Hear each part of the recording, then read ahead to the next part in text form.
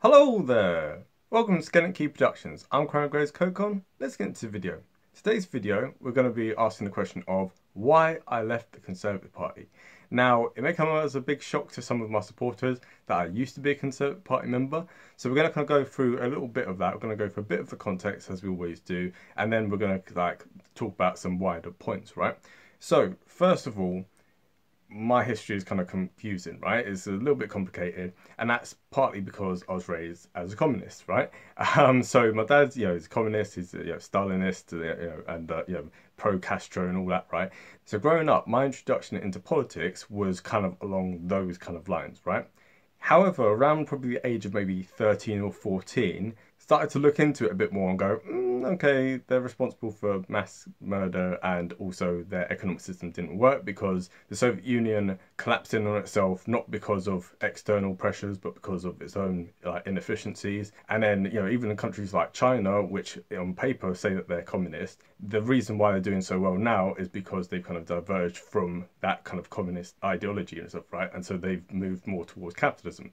So clearly communism wasn't all it was cracked out to be. Although obviously some people still haven't got the message, but anyway, that's neither here nor there.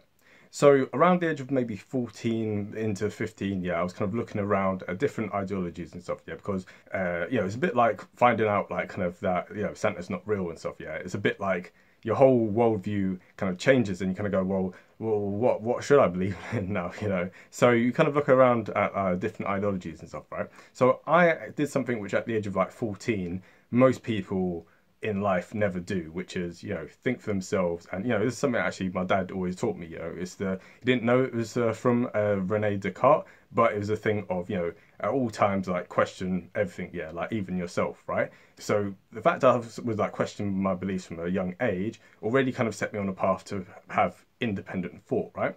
So around that time, I was reading different, philosophical books and political books and stuff. I even was reading Mein Kampf. So when I've said in previous videos about, you need to have read Mein Kampf in order to understand World War II and the rise of Hitler and what he planned to do in that war. That's the time at which I read that book. And luckily, at the same time I was reading that book, I also happened to be reading the books from Thomas Paine, right? So Common Sense, Age of Reason, all these kind of things, right? And Thomas Paine, he was someone who was around during the time of the Enlightenment, right? So he was really instrumental in the formation of what is now pretty much my thoughts, right? So not entirely, but had a huge influence, right? Because Thomas Paine was, he was an Englishman, and he went over to America and he wrote this pamphlet called Common Sense, and this basically advocated for America to become independent and for it to have a Republican kind of government, etc., etc. I'm not necessarily a Republican, but the point is this, right? What he was arguing for was this idea of independence, right? So when I talk to people and they kind of go, oh, well, you're a flip-flopper, you've changed your mind and stuff, it's like, no, when it comes down to it, each person has their own core value, right? So for me, my core value is independence, right? I want people to be as independent as possible within the confines of society and stuff. And, so my worldview is based on that, The reason I'm interested in politics is because I want people to be independent. I want people to make their own decisions, make their own choices and stuff, And for the government to basically help them in that, rather than the other way around, where the government is top down and tells people what to do and what to think and stuff, right? So that's kind of a huge influence on my thinking, right? So kind of classical, liberal kind of ideology and stuff, right? That's what kind of shaped my views growing up. So by the time I got into sixth form, I was already quite well versed in a lot of this stuff, and in particular around this time you had Ron Paul, who's running for the Republican Party in America for the 2012 primaries. So I'll do a future video on what if Ron Paul became president. So let me know if you are interested in that. So by the time I got into university in late 2012, I was already a raging kind of libertarian, and I used to go to different things and I used to debate people and etc., etc. And to quite an annoying level. I used to be quite annoying when it came to politics because I had this kind of very much an evangelical kind of view and stuff, right? And that only changed within the last few years since becoming a Conservative Party member, actually. Although around that time I was technically a Conservative Party member for a brief period, although I didn't get involved in anything, right? But anyway, fast forward now to about 2014, and you had the death of someone who was very, very influential for me growing up, which was Tony Benn, right? So he was a very prominent member of the Labour Party, and you know, he's very big influence for like for my dad and stuff, and for me as well. You know, definitely check Tony Benn out if you like, whether you're on the left or the right and stuff. Yeah, he's very like intelligent and very you know, he's very much a statesman. You know, we need more statesmen in politics, right? People who are in politics to make a difference rather than just for the clout, basically. You know, so he died around that time, and it was also at the same time I was looking into like libertarian socialism, because libertarianism, if you kind of just brought into it, yeah, you're kind of taught, oh, okay, it's just about free markets, and it's just about like, you know, policies that basically favour the rich and stuff. And it's a little bit more complicated than that, because there's different branches of it, and there's different like emphases on it depending on like what kind of outlook you have, right? So one thing that really influenced me was this idea of workplace democracy, right? And I will talk about this in future videos at some point, but like for now, just know that like I was interested in things like that. So I kind of was like, okay, the Labour Party is trying to help poor people and stuff, right?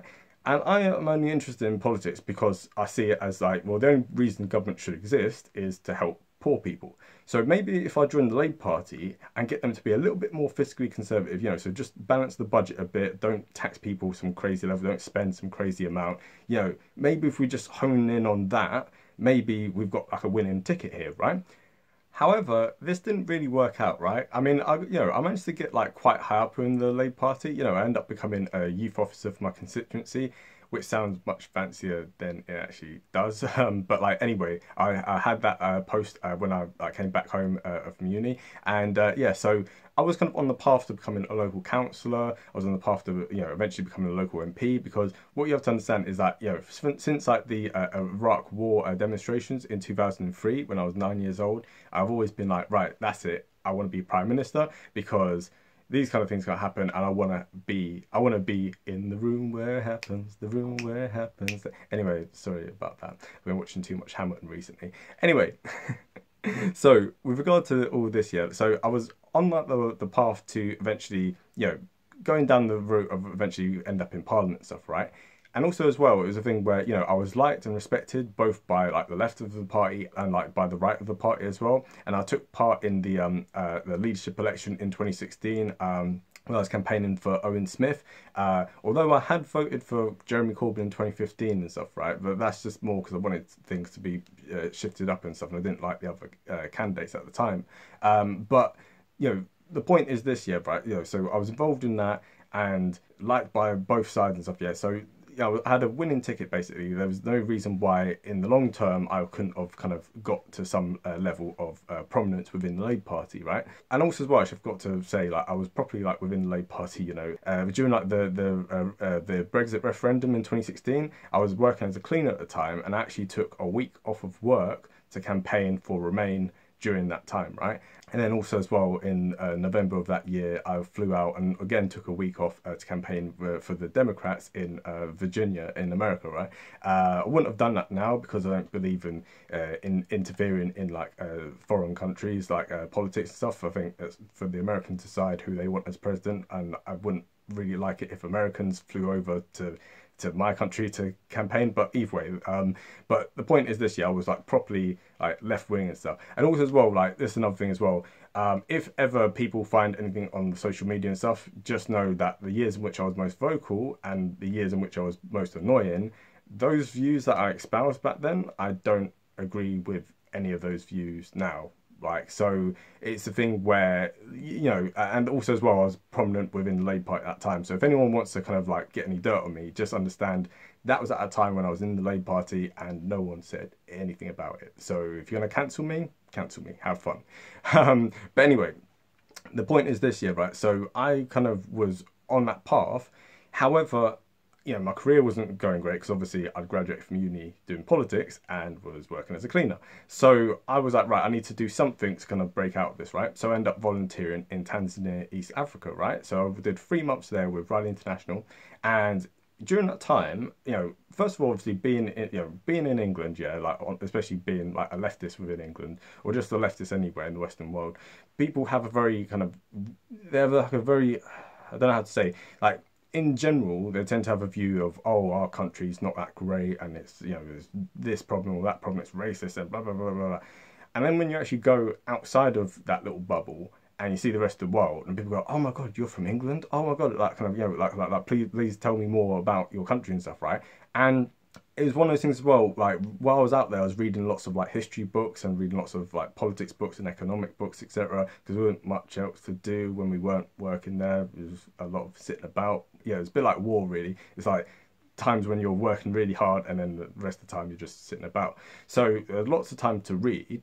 And, you know, some of the books I was reading at the time was, you know, it was like, oh, well, okay, right. So it's a little bit more complicated, yeah. Like the reason why some places are rich and some places are poor isn't to do with colonialism and isn't to do with this, that, and the other, exploitation and stuff, yeah. And similarly, the reason why some people are rich and some people are poor isn't really to do with that. So basically, by the time I came back, deep down, I was like, yeah, actually, I don't think I could really be in the Labour Party. However, it's one of those things where when you get that involved in any kind of political party, it's almost like family and stuff. You know, you go to people's houses, you go to people's like dinner parties and stuff. You go, you know, Christmas parties as well, and so it's a whole kind of community and stuff, right? And judging from like how people would respond just from me saying I used to be a Conservative Party member, you know, some people would just very much distance themselves from you and just not speak to you from that point on. So it reminded me a lot of like during the Spanish Inquisition. Not that I was there, of course, but like during the Spanish Inquisition, even like Muslims and Jews who had converted to Christianity, people were like, yeah, but are you really Christian though? Yeah, we can't really trust you. So that was kind of the vibe I already got from some people, although it was a small minority. But the vast majority of the people there, it was a thing where, you know, the Labour Party, you've got people on the left of the Labour Party and the people on the right of the Labour Party, and they disagree on virtually everything. And the only thing that they agree on is that they hate the Conservatives, right? They hate the Tories, as we call them in England, right? And it's a thing where I knew that if I left the party and said I'm a Conservative, I would end up losing a lot of that, those kind of like friendships and connections and stuff. And yeah, it kind of, yeah. So I kind of end up scuppering my own kind of chances at like personal advantage. You know, like I'm not going to give a big pat on my back, like, you know, but just I am giving myself a big pat on the back. Well done for me. But the point is this, it took a long time. So I came back in June of that year and I waited until like December of that year before I actually left and stuff. I was like, is there anything that's keeping me in this party? And as time went on, it was more like, no. So anyway, I joined the Conservative Party, but I didn't really get involved. I didn't want to repeat the same things last time and get involved and whatever. So I joined it, but I kind of stayed on the outside of it and stuff, right? And during this time as well, you had Brexit and all the kind of complications from that. And, you know, so growing up, obviously, you know, being like a communist and stuff, right, is a thing where, you know, like you're very much in favour of like dismantling the EU and stuff. And, you know, for the vast majority of my life, I've been basically a Brexiteer even before the term Brexit was about. So there was a brief period, like I said, like when I was campaigning during the EU referendum, and a little bit after that, like a few years after that. But by like 2019, my views on it had changed because I looked back at like the previous debates that you had in like the 1975 referendum and stuff, and looking at all the kind of arguments they had in like the 70s about Britain joining. And then also as well being like, hold on, why is it that a lot of people from that generation who voted like so overwhelmingly for Remain then, why are they now in overwhelming numbers, you know, like the baby boomers, why are they overwhelmingly voting for Leave now?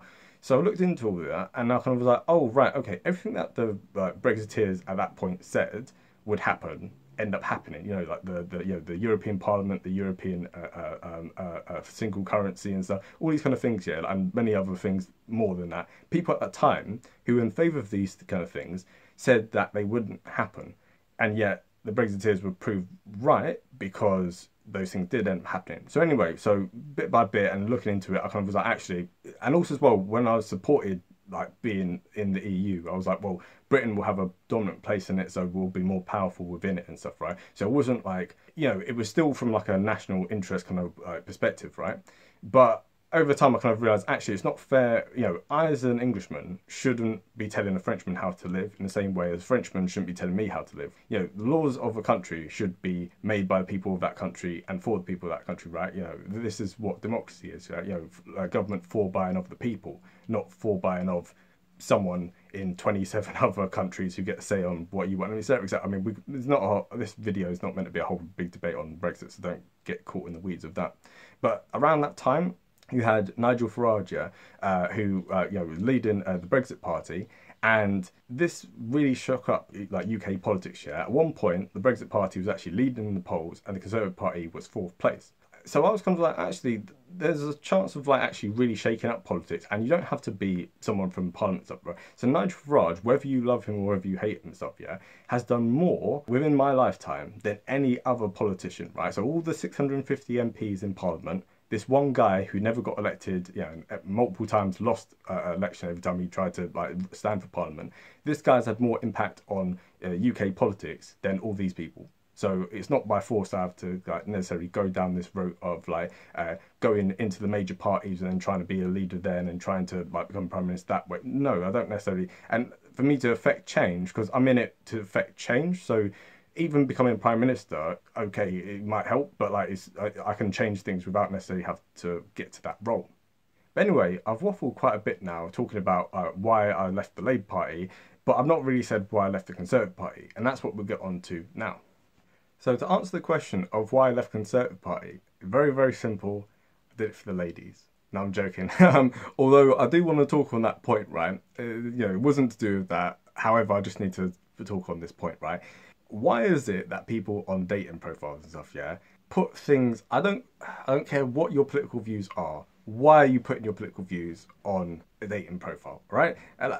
Politics, you know, it's important, but it's not the be-all and end-all of things. And I think this is kind of the problem. I think people focus far too much on politics and make politics such a big part of their life, when actually, like, in terms of a relationship, day-to-day things or relationship is far more than that, right? So I've dated people who have completely different views from me on politics, but it doesn't matter because it shouldn't matter. If your partner is of a different religion than you, then that's a much bigger issue, I think, yeah, then you know, because, you know, you got to work out about, are they going to church, are they going to a mosque, are they going to synagogue, etc., what kind of school are they going to, like, how are they going to be brought up and stuff, all these kind of things, right, which are actually far more important than how your parents vote in politics, right? It doesn't matter. Yeah, you could have someone who's Labour and someone who's Conservative and stuff within the same family. The kid will, if anything, will grow up being like, oh, I can think for myself, and it's not that big of an issue, right? You know, so when you have people who are like, oh, never kissed a Tory and stuff, right? And also, there's a song.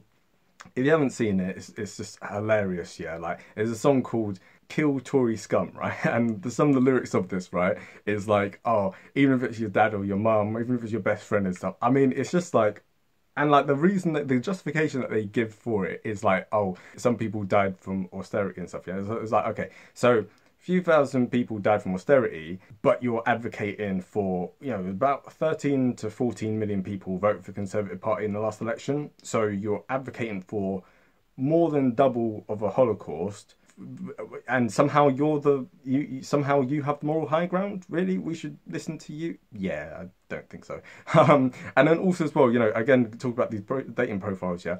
Even if I saw someone who was like, oh, I'm in favour of small government and, you know, and national sovereignty and etc., I'd be like, okay, thank you for sharing. I don't really need to know that right now. I'm kind of more interested in like other things, like kind of, you know, how many kids do you want? Kids, like kind of like what kind of career do you have? Like kind of what do you like doing on a day out? Like these kind of things, right? This is the day-to-day kind of thing. So when you see on dating profiles people being like, oh, we'll get along if we agree on dismantling capitalism or on like eating the rich or something, whatever kind of nonsense. It's like, oh my god, like. But then also, I kind of got tired of like dating girls and stuff, yeah, and then be like, you know what, you're the perfect kind of person, you know, like I really like to get with you. However, the fact that you're a conservative means that I don't think it's going to work out and stuff, yeah. So, you know, we can do other things, but we've got, you know, and it's just like, what? That doesn't make any sense here. Like, so you're looking for a relationship, you find someone who would be a perfect person for you in a relationship, but you disagree with their politics, so that's gonna, what? That makes no sense. So it wasn't to do with that.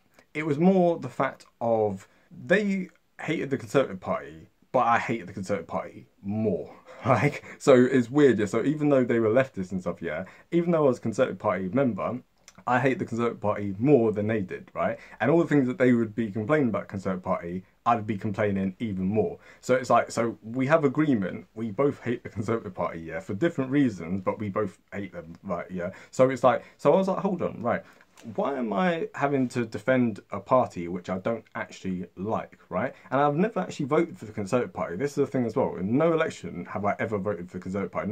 Not in a local election, not in any kind of nothing, right?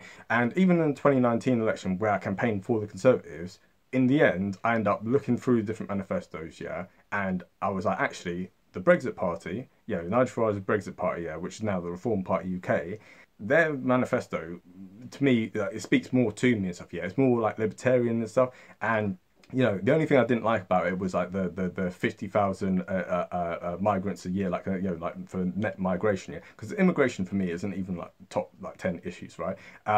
Although I will say, like, if you're voting for the Conservative Party, so for every single year they've had a thing where it's like, right, okay, we want net migration to be 100,000. First of all, how do you determine net migration? You can't control the number of people going out each year, and the number of people coming in, it will fluctuate and stuff, right? And also as well, in terms of like net migration, having a hard cap like that doesn't make any sense, because if you have a million like doctors, yeah, or a million like Elon Musk or whatever, yeah, right, trying to come into the country, are you going to be like, no, sorry, like, no can do, sir, like we've hit our maximum, right? Doesn't really make a whole lot of sense. So I don't really agree on that. However, I do agree that the British public have never been given the say on that, right? No one's ever voted for 200,000, 300,000, a third of a million net migration figures every single year. Obviously, it's fluctuated year by year and stuff, yeah, but it's been more than 100,000, right? And it has been every year since 1997 when Tony Blair changed the rules on it, right? So it's a thing where people have never been given the say on it, right? And I'm in favour of direct democracy, so people having like more say with regard to like referendums and stuff, right? And not just for that issue, but for a whole myriad of issues. So people want to raise the tax rate, people want to lower the tax rate, etc., etc. It should be the people who have a say on that, yeah, not just the MPs. So I've spoken about a lot of these different things, right? But this is the reason why I end up leaving the Conservative Party, right? First of all, they're not fiscally conservative. So this is something I have to really explain to people, right? In terms of fiscal conservatism, it's supposed to be in favour of responsibility, right? It's supposed to be in favour of, right, so we've taxed this much and we're spending this much, and we're not going to spend more than what we raise through tax revenue, right? However, the Conservative Party has not done that, right? We are in the middle of a debt crisis, and this is the first time in our history we've been in a debt crisis, not because of war. You know, the last time we were in this level of debt was back in like 1960, right? And that was because we were coming back from like World War II in 1945. And so like the debt levels were incredibly high because we were obviously paying that back and paying it down every single year. And, you know, so you can see on the graph here, it's going down, it's going down, it's going down. So in 2002, our debt to GDP ratio, right, was just 27%. So just 27% of GDP was public debt, right? By the time it got to 2010, it risen to 64%, right? So you could go, oh, okay, cool, there was the recession, etc., in like 2007, 2008. So it rose then, okay, fine. So that's 64%, right? In 2019, so bear in mind, this is before Corona, right? And this is years of so-called austerity, right? This is 9 years of so-called austerity when the Conservative government have been in power and they've been like, right, we're clamping down on this, right? The debt figures rose to 82%, right? It rose to 82%. And then now we have Corona, right? It's now risen to 104%, right? So this is the largest level of debt that we've had since 1960. And we don't really have anything to show for it, right? So even before COVID, we had nothing to show for this, right? And now we're just getting into even more debt. What for, right? And it's supposed to be the party of fiscal responsibility. No government in this country has balanced the budget since 2001. Okay, there was 1 year in 2019 where we just about like kind of got over the line, right? But you've had years and years of excessive government spending at a time of relative peace. Yes, you had the war on terror and stuff, but it wasn't exactly World War II, you know, like our defence spending didn't suddenly like rapidly expand, yeah, like to the levels we saw in World War I and World War II. In real terms, it was a small war, right? And most of the spending was done because of social programmes, right? So it wasn't really to do with our war there at all. So this was completely avoidable, and the Conservative Party have now been in power for 11 years, and what have they done about it? Nothing. On top of that, government spending is the highest it's been since 1947, and taxation is the highest it's been since the mid-80s, right? So in 1993, the year of my birth, the amount of tax that we had as a percentage of GDP was about 31.5%, right? Now it's at 37.5%, and it went from 35.5 to 37.5% during this time, right? So from 2010 to the present day, right, it's gone up under the Conservative Party, right? And this is, you know, you can say COVID, etc., but it's gone up anyway. And government spending since the year 2000, has gone up from 31% to now 52%, right? So over half of all the economy, right? So half of all the money being spent in that year, right, is going to the government, right? And also as well, we have a highly centralized government within this country, in which 80% of it is spent from central government. So local government makes up 20% of it. The central government, you know, Westminster, makes up 80% of that. So almost 40% of the entire economy is being spent from Westminster. And then you wonder why London ends up being, taking up a huge percentage of like the UK's population and of its GDP and stuff. Yeah, it's because all the power and all the money is being drained from the rest of the country into London. It's going to civil servants, going to politicians, etc., etc. This is the situation we have at the moment, and it's been happening more and more so under a Conservative government. And what about this so-called austerity? Well, okay, right. So in 2005, we're looking at a health spending now. It went from 6% of GDP. Then it went up to 7.5% in 2010, right? So the Labour Party within those 5 years, right, raised it from 6% to 7.5, right? The Conservative Party by 2019 had reduced it from 7.5 to 7. So not even going back to the levels it was before 2005, right? It's not even going back to the times during the Labour government stuff, right? It reduced it from 7.5 to 7. Now under COVID, it's now shot up to 10.44%, right? So you'd be like, okay, right, it's because of COVID, etc., etc. But still, even before then, it still was ridiculously high levels of healthcare spending, right? So this is at a time of so-called austerity. And what about national insurance, right? So national insurance is pretty much the reason why I ended up doing this video, because it really annoyed me when the Conservatives recently raised this, right? So as a percentage of GDP, in 2010, it was 6.2%. In 2021, it's 6.9%, right? So it's gone up under the Conservative Party, but this before they raised it recently, right? And on top of that, when you look at national insurance, it disproportionately affects working people and middle-class people, right? Far more so than it does the rich. So if you're someone who earns £50,000 a year, right, this before the recent changes, right, you paid roughly about £5,000 a year in national insurance. If you're someone earning £250,000, so 5 times as much, you only paid £9,000 a year, right? You could be earning almost 5 times more and not even be paying twice as much, right? This shows how broken national insurance is, because people often think, oh, it's just putting money in to help like grandma out in like the nursing home, and it's like doing this and it's doing that. No, it's just another tax which has been spent, right? And it's coming from your pockets, and it's going to just be wasted by the government, right? Obviously the government does some good things, but it's incredibly inefficient, right? I could talk about that at endless lengths of how inefficient it is. This is not the video for that, right? But the point is this, right? Even before this, it was a disproportionate tax which affected working class and middle class people and barely touched the rich at all, right? And now it's been raised even more so, right? So I've not even looked at the figures for it now, but you guys can look at it yourself, and tell me whether this is a system which makes any level of sense. On top of that, VAT has also gone up as well. So VAT under the Conservative government, from 2010 was at, it was at 6.9%.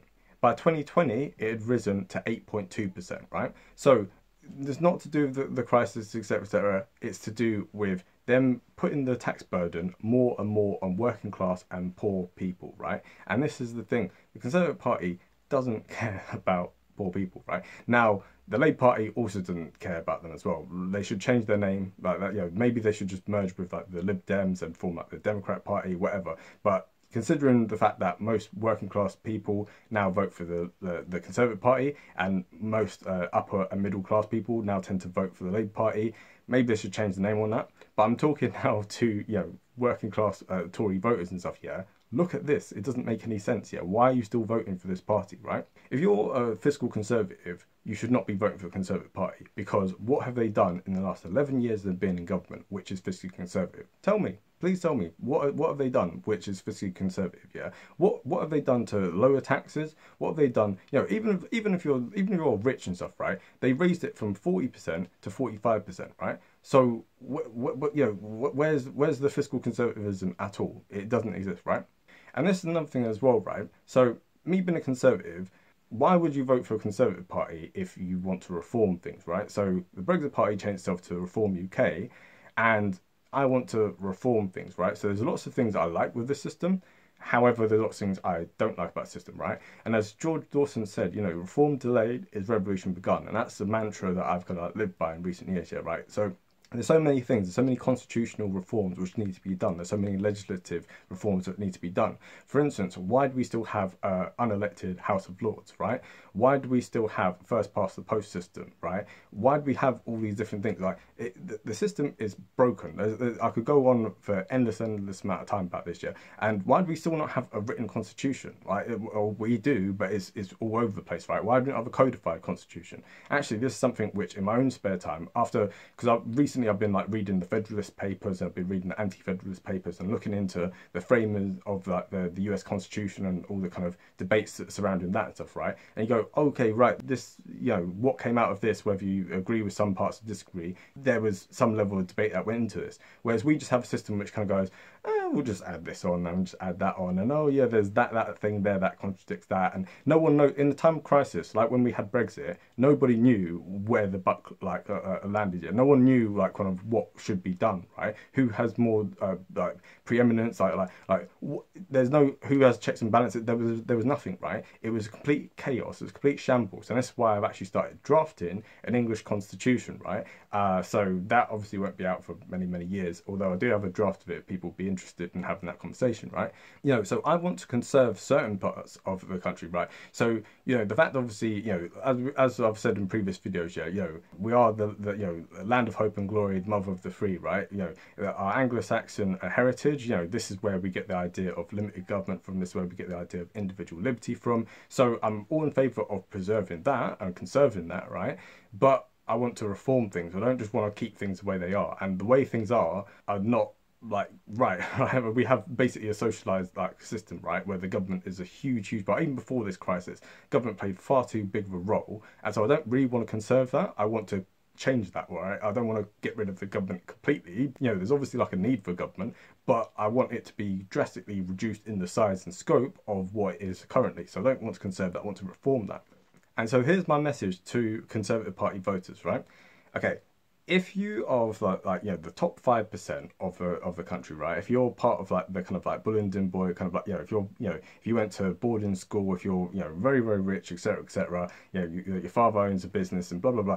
I get it. I'm not going to tell you, So for me, I vote for politics not because of what's in my self-interest, because for me, regardless of who gets into government, doesn't really affect my day-to-day life. It's not really, there might be some slight inconveniences and some slight benefits, but my life's not really affected by who ends up, and most people's lives are not really that affected. There's only a handful of people who are significantly affected by any kind of government policies, especially within a liberal democracy when policy's not too extreme.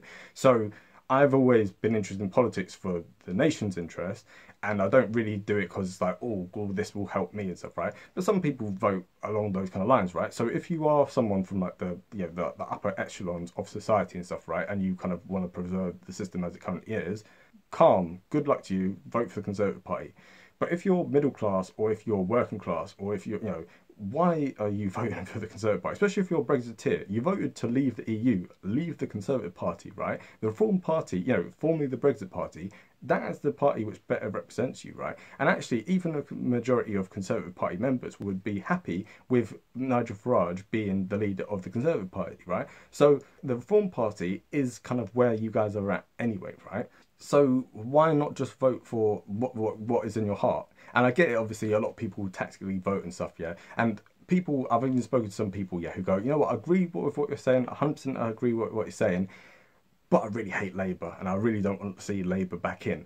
Okay, that doesn't make any sense, right? So you're picking the lesser of two evils. Why not just go with what you actually want? And then if everyone did that, then the Reform Party would be the replacement of the Conservative Party, yeah, and then that would be the dominant kind of party on the so-called right? So also, I just want to say this point. What is the point in voting for the Conservative Party, right? As I've already laid out, it's pretty much blue Labour, right? There's no real point. There's no, like, you know, whether you're voting for the Labour Party or whether you're voting for like the Conservative Party, it doesn't make any difference, right? These people are just Blairites and blue, right? They don't actually really care about you, and they are doing things in their own interest and stuff, right? And they're not representing your interest, not representing conservative values. So why would you continue to vote for a party which doesn't actually believe in conservatism? It doesn't make any sense, does it? No, exactly. So stop doing it, right?